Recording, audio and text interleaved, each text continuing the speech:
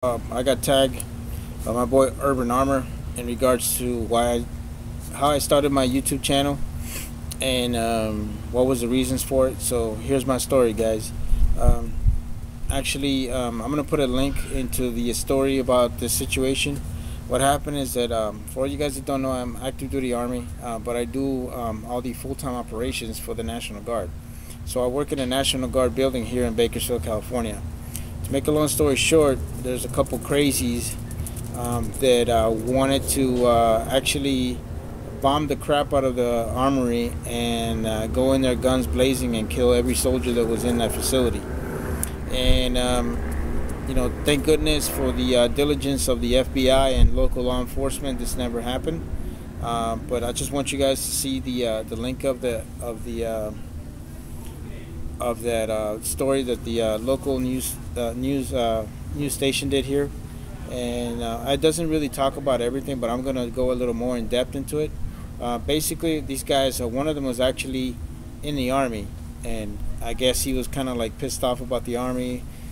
Something happened. He ended up being kind of like one of those Timothy McVeighs. You guys know what I'm talking about, the Oklahoma bomber.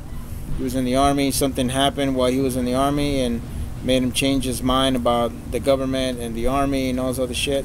So this guy wanted to take his revenge on somebody, and the somebodies were the local National Guard buildings here in Bakersfield.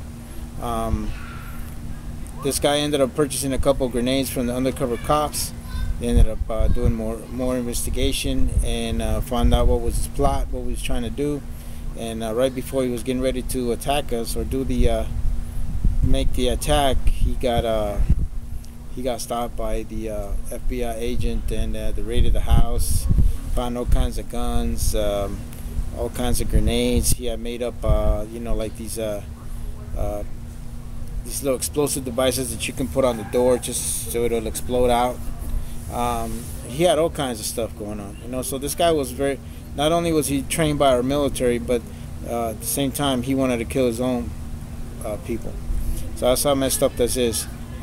It got so bad that some of his compadres, because it only talks about 2 people in that story that got arrested, but actually it was more than that. It was approximately 6 of them. And these guys were actually following some of the other soldiers that worked there full time.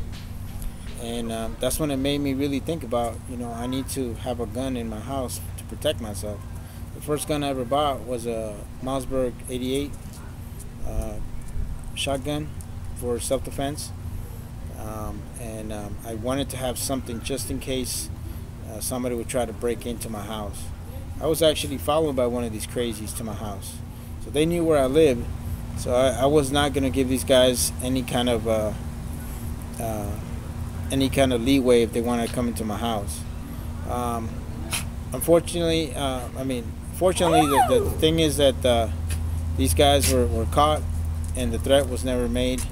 So I'm thankful for that.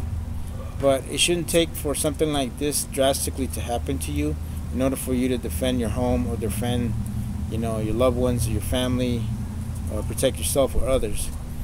You guys all need to make sure that you are taking care of yourselves. I mean, I've had all this training with weapons, all kinds of weapons, guys. I've shot a M1 tank, I shot a Bradley, I've shot everything that you guys can think of. 50 cal, you name it, man. I've shot everything.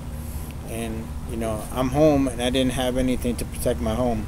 Said the hell with that. So I just started buying weapons that I needed to buy, and that's how I got started. I started watching videos because I wanted to know more about pistols. I'm going based. The only pistol I really knew was a Beretta 92.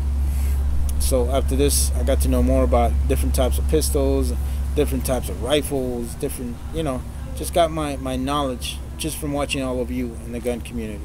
So I want to say thank you to all for being there for me and for teaching me some things, and opening my eyes to a lot more greater things in the gun community. And I'm very proud to be part of the gun community. And this is the reason why I started my channel, because if any knowledge that I can pass on to somebody new, I would love for that to happen. We all learn from each other in the gun community. So this is what's great about it. This is what's great about this community. So I just wanted to share that with you guys. Hope I didn't rant too much or bore you guys to death. and I will add the link to the story so you guys can take a look at it. And that's my take on how I got started on my YouTube channel, guys.